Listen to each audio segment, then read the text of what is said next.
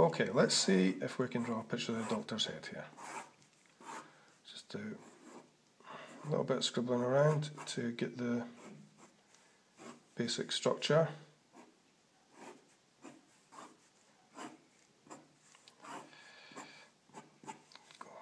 Going around the outline here, there's his ear. Bottom of his jaw.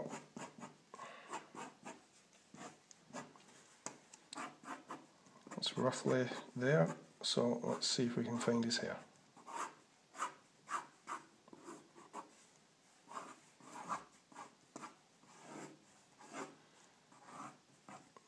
Let's sort of get in there. Yeah, that's not too bad.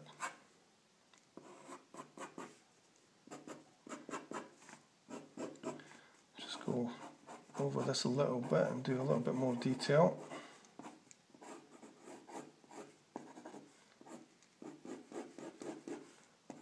Doing his eyes a bit bigger than they would normally be in real life here. That's a style that we use in the Doctor Who Adventures comic strip.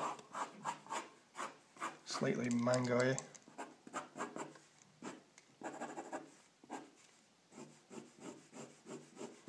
get his mouth in the right position there, a bit lower down.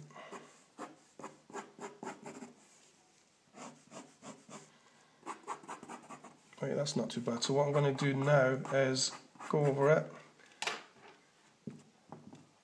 in a permanent marker, which hopefully will give me a nice neat line at the end. And then after that I can rub the pencil out underneath and be left with a neat black line.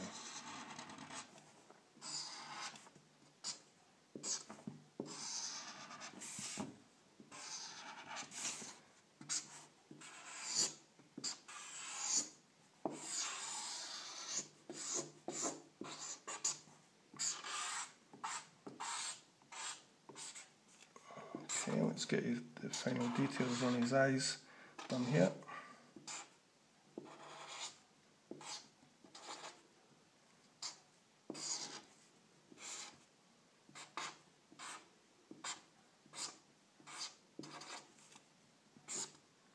That's not too bad there.